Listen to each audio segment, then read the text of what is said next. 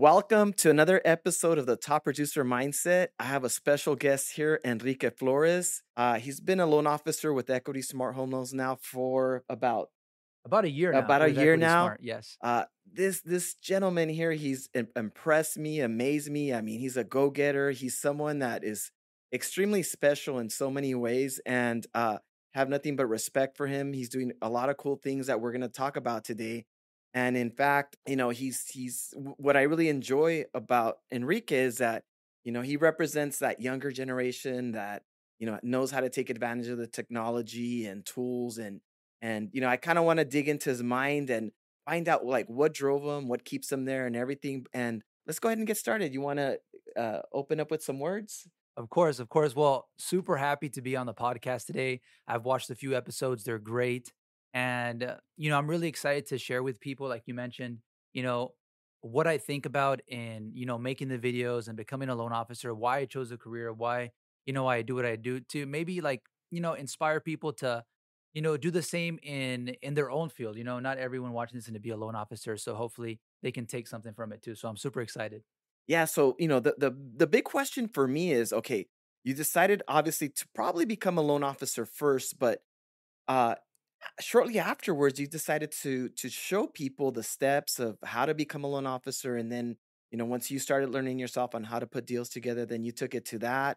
And then you had this ongoing passion to create content to help individuals wanting to get into the lending space, to learn more about it and to get curious about it. And how did that start, and why do you keep it going? So I actually, it's funny. I presented at UC Santa Barbara a couple weeks ago on what I do with the YouTube and also as a loan officer.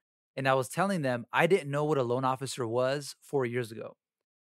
So it's crazy how you can be something that you didn't know existed just 4 years ago. Yeah, and let me interrupt you really quick because Yeah, I always joke around it. And you're in high school, you're amongst your friends. Hey, what are you gonna do when you graduate? A doctor, lawyer, all the standard stuff, right? But yeah. no one ever raises their hand and says, "Oh, I'm gonna be a loan officer," right? And I never imagined I was gonna be a loan officer. For me, it was something. If you know my story, it's something that I stumbled into just out of necessity. Got a job at a bank, got an opportunity in lending, and then from there, I blew up. If knowing what I know about lending now, I would have definitely said in high school, "Hey, I wouldn't mind being a loan officer just because of all the cool things that come with it," right? But anyhow, Yeah, exactly. So that's what I mentioned to the audience. Like, hey, I had no idea what a loan officer was. I wasn't, a 2-year-old, 5-year-old in kindergarten. Like, hey, I want to be a loan officer. It wasn't the case. I just like most people, like yourself, and I watched a lot of interviews too. And most people just kind of stumble upon, this career, and they see that has so much opportunity, for yourself, but also for other people and what you can do to help them, in buying real estate, which is one of the most important and powerful investments anyone will ever make in their life. So shortly after graduating from high school, college, I graduated in 2020. So COVID was going on.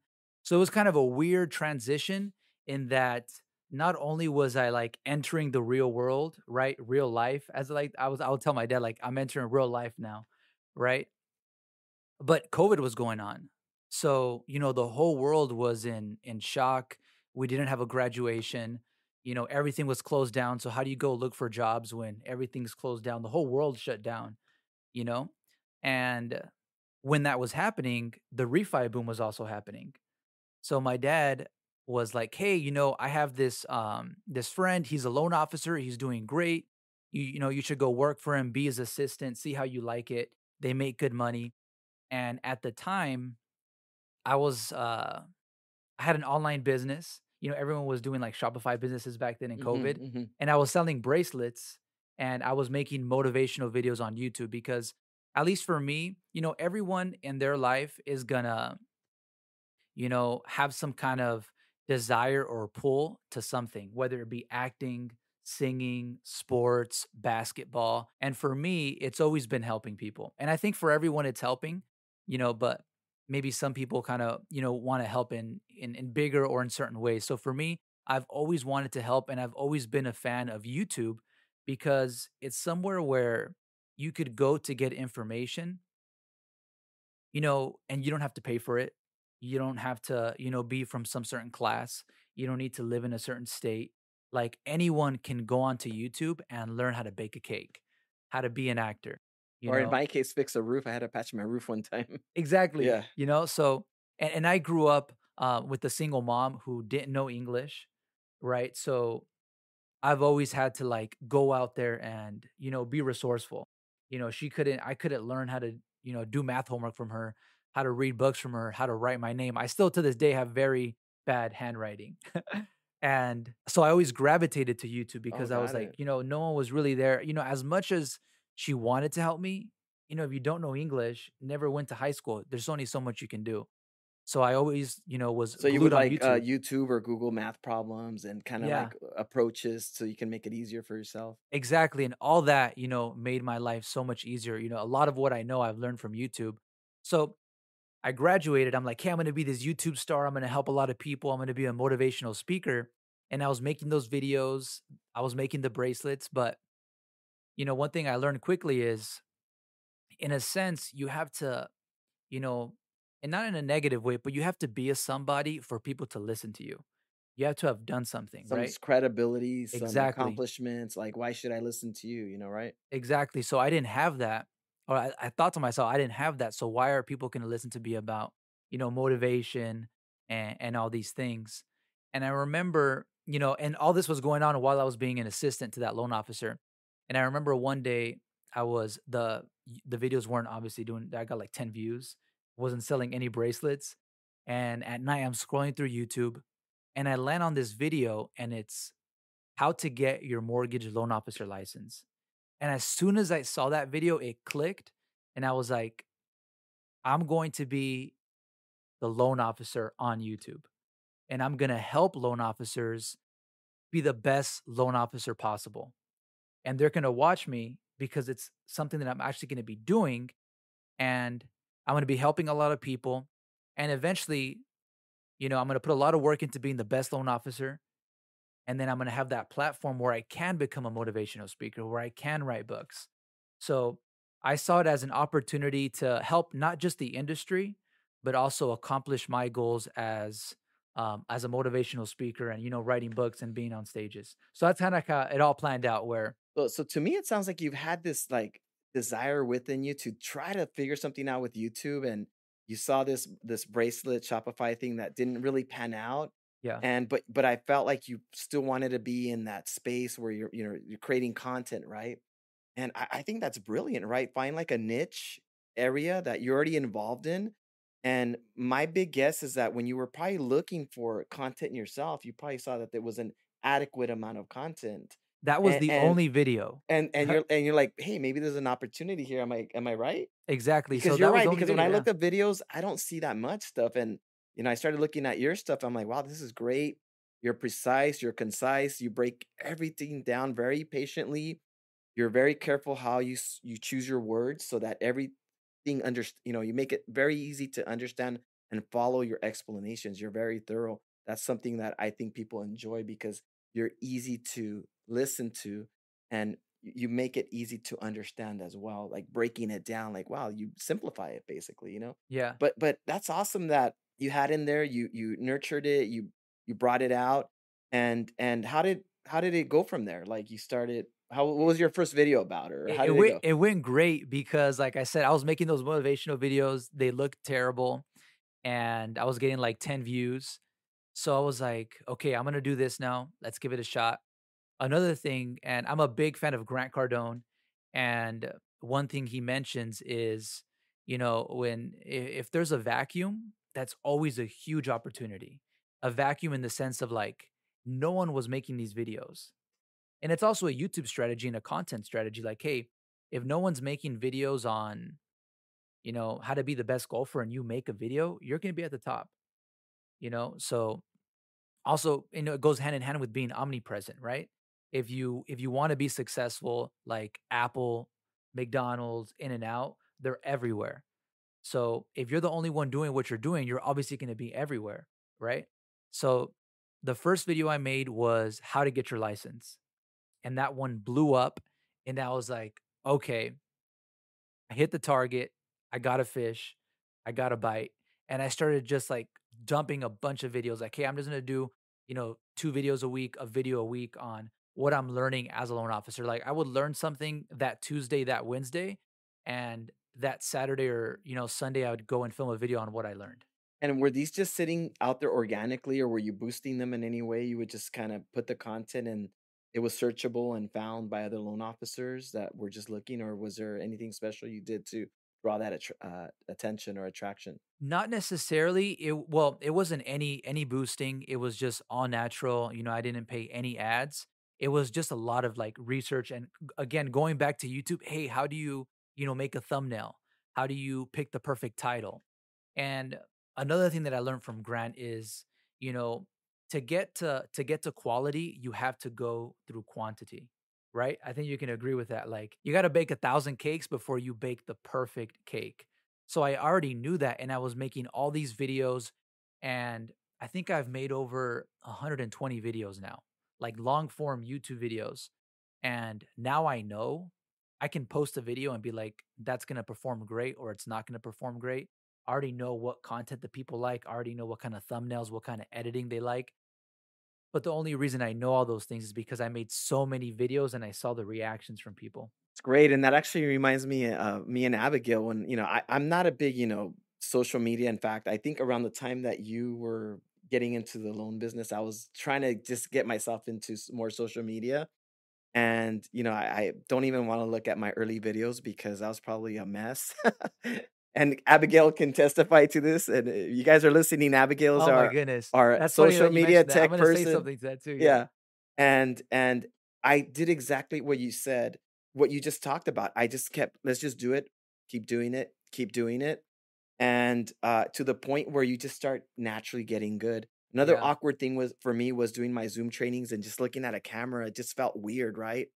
And, but once mentally I got past all that, then I was able to perform and think clearly and not be thinking about all these other things, really be thinking about what is coming out of my mouth versus being nervous and what are people thinking? Who am I talking to? And, who's Yeah. out there? And I always tell people just practice. You just got to practice. So I'm glad that you brought that up. That's a great takeaway for this episode. If you guys are listening, don't know where to get started, just start doing videos. And, a lot of them, what I tell people is, lock them up, throw them away because your earlier ones probably suck anyways. But after you do, maybe 20, 30, and you feel really good about a good one, then post that one, right? Put that Yeah. one in and then see what it does. But I think, for my generation, it's a little harder for us. I don't know if for you, it's just a little bit more natural because you kind of already had the technology in place. And that's great because, for us as loan officers, having access to, free social media content. I don't even know this, but like, in 2001, 2002, the only way I could be known was paying Yep. newspaper ads, Radio, radio, and TV. those things were expensive, So now Yeah. I tell people, hey, create your content, it's free, and learn the whole process. And for me, it sounds like you even delved further than the normal person, where now you know what things are, what type of edits people like, what people are looking for, how to say things and all that comes through trial and error. So that's really awesome. Yeah. Thanks for sharing that. Of course. So yeah, and I think another point about social media, because like you mentioned, is important as a loan officer, really any business, whether you sell hamburgers, hot dogs, coffee shop, whatever, you need to like embrace social media. There's just no way that I mean, you could probably be a little successful without being on social media, but it's just going to make things so much easier for your business. So every loan officer has to be on social media, even if it's just a little bit, get in front of the camera and don't worry too much about what people think. Cause I get a lot of friends too, like, hey, Enrique, how are you making these videos? Like, my first ones were terrible. Like, I don't know what was going on with my hair. I was looking like an Oompa Loompa. The colors were off, so they were terrible. And I mean, in a sense, it is easier for, the younger people to get on camera, but also it's a little harder in the sense you're thinking, what are my friends going to think? Right. That kind of like that social embarrassment. So I feel like there's also that factor for us, the younger people, like, hey, are my friends gonna roast me? Um, at least for me, and I was like, do I have all these friends? Like, um, maybe some girls, I don't know, Hey, and they're but let like me tell you, you're doing great, so you have nothing to worry about. yeah, and You're I'm like, "Man," I'm like, this girl I'm talking to, she's gonna see this, she's gonna be like, "Dude, Enrique's crazy. What is he doing? Like, what is he wearing? What's up with his hair? What is he saying?" But it's like, you gotta push through that for your business, and also, one thing I shared and when I spoke to the kids in Santa Barbara was, if you care about something, then all the noise is gonna, like, disappear. And for me, like, even with those motivational videos, no one was watching them. I looked terrible, they were terrible videos, but I actually truly felt like I was helping people. And that, put me in front of the camera, helped me, push the button to hit upload without being like, I'm not gonna upload it because, you know, Bob or Joe or Jane is gonna see this video. So I think that's another important thing to hone into as well is, you know, you're making this content to help people, to help someone, help the person at the other end. So that's always really pushed me to make the content is knowing that someone else is, that someone else needs that, video. Yeah, and just to piggyback off of that, this is actually why we're doing these top producer mindsets because we want to create content and invite guests like yourself that are doing extraordinary things that maybe a lot of people are not doing, and maybe it's an inspiration, a motivation because you're having huge success with it.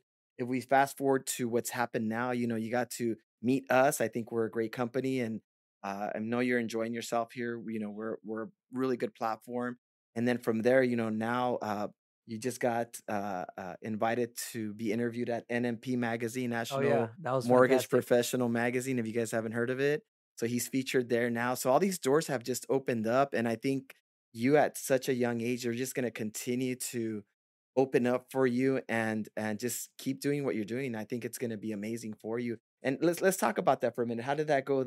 I know they approached you. They're looking for us old farts. They don't care about us anymore, right? They want to know what the younger generation and how you guys Yeah. are getting into this business and Yeah, so that was fantastic. It was actually,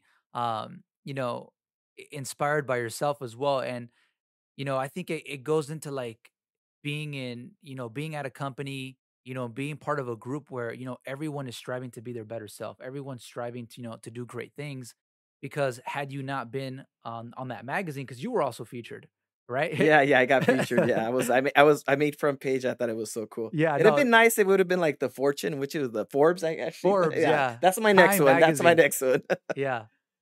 So you were actually on there, and that, just like anything, success, a lot of people say, negativity is contagious, but like success is also contagious, right? So I was like, dude, that's awesome. And, I always had that in the back of my mind too, like Time Magazine, Forbes Magazine. Um, so I reached out and I was like, "Hey, this is who I am. This is what I do." And they're like, "We think you'd be a perfect, candidate for the most connected mortgage professional of 2024 because of what you're doing on YouTube."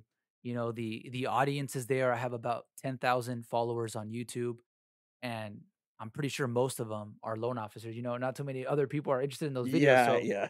it's a big, it's a big audience of loan officers, and yeah, it was great. It was a lot of hard work, but things just, I think another, important point here for loan officers or anyone in business is you got to put in the hard work, the weekends, the days off, and then you may or may not even get to the top of the mountain. And you gotta know that, and you gotta be willing to risk that, and then, you'll get to the point where you're on that magazine. So, it just happened to be, that hard work for the past 3 years, just finally 3 years later, was, Shows up. it Yeah. shows up. Yeah, and that's great. Congratulations on that. And my hopes for you is that it just continues to open more doors for you, and if the whole training thing is in your passion, I think that's something that you can definitely pursue. There's a huge need in our industry, especially now that we're more virtual and people are wanting to learn things online and not really go into an actual classroom. Yeah. There's, I think, going to be more and more opportunity for you to even develop and grow that niche, and who knows where else it'll take you to, but uh, let's switch gears a little bit and let's talk about you as a loan officer. What's your experience been like? Are you enjoying, the nature of the business? I'll bring up four things really quick and then I'll let you talk. Yeah. When I got into the industry as a young buck, uh, be honest with you guys, I was driven mainly by the big commissions. If you're in your Mhm. 20s and you're making 20, 30,000 bucks a month, Yeah, and you grew up in a poor community, you hit the lottery, right? exactly. And so I kept doing that. But then I also realized as time went by and the technology improved that I had control of my time. I started a family, and now I could go and make sure I didn't miss any of my kids' plays and participate and be more present to my family because of the nature of how our business works, right? And then as the technology kept improving, now I had mobility. We have mobility, meaning that now we can pretty much work from anywhere. And the last thing that I really enjoy now that in my older age is just the ability that we have to work on ourselves, and it's not even the ability, That's but true. it's required for you as a loan officer to continuously invest in yourself, develop yourself, and become a better version of yourself because you are the machine, you are the one that's providing the service, and the better trained you are, the more knowledgeable you are, then the better service you can provide. And those are the 100%. four things that I've gotten out of this that's kept me here that for me, honestly, has been a blessing, and I hope you get to experience all those if you haven't already. Oh, yeah, But definitely. that's I think that's, when people come into this industry now, and then I think there's a bigger attraction for people to become loan officers because you get a lot of the top things that people are looking for in careers. They're looking for all those things that I just mentioned. And I think we're one of the few careers where you're not really required to be anywhere as long as you have a cell phone connection and computer, you're in business, and you can be in Exactly. business pretty much Yeah. anywhere you want. Let's talk about you as a loan officer. All right. So me as a loan officer is actually very interesting because, you know, what I do as a loan officer, I always have, whether it be in the back of my head, the side of my head, or the front of my head, you know, not just how can I make my business better, how can I make more money, but also, how can I be that ideal loan officer? Because for me, you know, 5 days from now, or let's say it's a Monday, and a few days from now, I'm gonna have to make a video on what I learned that week.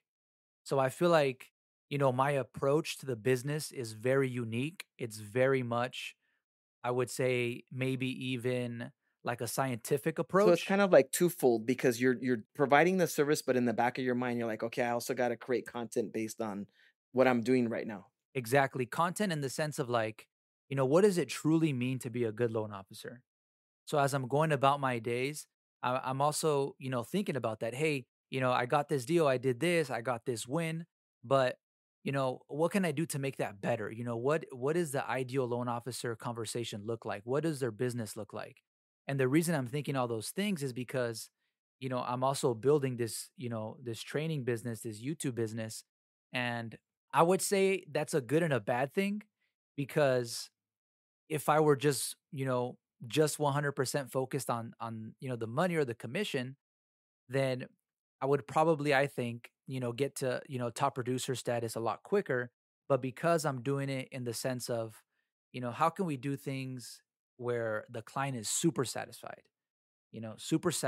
super educated, super knowledgeable. It's a smooth ride. And so I just dig deeper into things.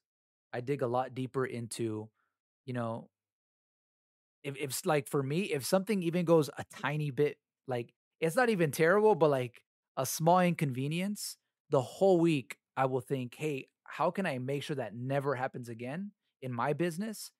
And how can I teach that so it doesn't happen to other people in their business? Can you have an example of maybe something that you thought of lately? That quick example. Yeah. So an example would be, there's so many. I mean, there's so many. I mean, I would just say like communicate, know and communicate. Like, do your homework on the back end and always ask questions. Always ask questions because the thing about this business too, and the reason I can't give you one thing is because there's so much to this business, right? Like I made a video the other day and I was talking about how it's like there's so much to learn. You got to learn about politics, economics, the Fed, interest rates, divorces. You got to learn about credit, income, taxes, what's going on overseas. Like you need to know all these things, so really all you can do is like you said, always, improve yourself, always grow, always, read books, self-improvement, because you need to know all these things. And at the end of the day, believe it or not, You need to know those things to be able to have a successful transaction, just to do a loan. Yeah, I absolutely agree. I always tell people that we wear so many hats, and the latest thing we are is content creators. You have, like Yeah. you said, we have a good loan officer should be creating content. And when I signed up for this, I thought I was just writing loans, but your marketing, your funding, your operations, you're almost a mini business within yourself because you got to see everything from beginning to end. And I All the think way to the janitor. all the way to you're right. And Yeah. then, the marketing piece is important because you gotta get known, you gotta get your name out there, and I think something that you've gotten really good. For the audience, how much time would you say you spent developing these videos per week if you had to give it an hour, like an hourly? I would say so for the YouTubes, so there's 2 type of content I do. There's a long form YouTube content, which is just geared for loan officers, things I've learned and things that they can do to make their business better. It takes me about a video will take me 30 minutes to film. Once it's chopped up, it's maybe, a 15-minute video, and then the editing maybe takes 2 hours. Now, when it comes to the short form, which is something that everyone can do, all, loan officers, what I do is I make scripts, 12 scripts, and what really helps is reading your guidelines. A new loan officer has to read his guidelines. So read your guidelines and you'll get ideas for content. Another great thing about making content like the short form is it makes you a better loan officer. Like one thing I didn't know is that like roughly real estate doubles every 15 years. So when I'm having conversations with clients, I can slip that in. I'm more knowledgeable because I'm learning all these things as I'm making the content. So make sure you batch the content. I can make 12 shorts in maybe 12 minutes. Right, and I'm sure for people that wanna get started, they can find videos on how to just edit and all that stuff too, just to work themselves to a place where they can feel comfortable doing their own content if they don't have the money right currently to hire a editor or a person that can help them with that, correct? Exactly. So in the beginning, I did everything. Again, go to YouTube, you know, learn how to make shorts, learn how to make YouTube videos, do it on your own. And eventually you'll get to that point where you'll master it. And then you'll get to the point where you can pay someone. Like I've gone to the point where the shorts, I pay someone to edit those for me. Got it, that makes more sense. Well, I think we're getting close to wrapping this up. Enrique, it's been a pleasure having you Thank you. here. You're just a wealth of knowledge and information, and I think this was really impactful. I think we got a lot of good stuff out there. Any last words for us, for the audience? 100%. So, a few last words to particularly the new loan officer is hang in there. Don't underestimate this industry or this business because like I said, there's a lot to learn. And always, I said this in a recent video, always reach for data. When something's going wrong, reach for data, ask questions, bug me, bug Pablo, bug your rep, because what's in between you and the solution is data, the answer. So reach for it. Don't think this business is not for you just because you're struggling. We all struggle. Get the data. It's not because it's going bad. It's not that it's not your destiny. Go out there, ask those questions, and it's going to take some time. You're not going to be a great loan officer in 2 months. Yeah, and one thing I want to mention with you because it just came to my mind is you got to be a driven person because we're all on our own. We don't have a boss, we don't have a supervisor. So all this stuff you got to learn. You got to go on, get online, learn all this stuff. Take action. And the same freedom that we're enjoying being a loan officer is the same freedom that can hurt you because it can make you lazy. You're not focused. You're sitting on the couch. 100%. So take the time to learn. It's an investment you're making on yourself. You're building equity in yourself. You're helping your customers build equity. So you got to do that for yourself. This is how you're going to be successful. This is how you're going to grow. Enrique, it's been a pleasure. Thank you Thank so you. much. And oh yeah, and if someone's trying to find you, yeah, can you give us your social media Absolutely. handles Yeah. and So on YouTube, I am Enrique and Greatness. On Instagram, it's also Enrique and Greatness, and TikTok, it's also Enrique and Greatness, and you'll catch me there. you guys have to subscribe if you're an aspiring loan officer, new loan officer, even a seasoned loan officer. There's Exactly. you guys got to check out his content. It's great. I love it. Really clear, really concise, like I mentioned before. And thank you so much again for being here. Appreciate it. 100%. Thank you guys.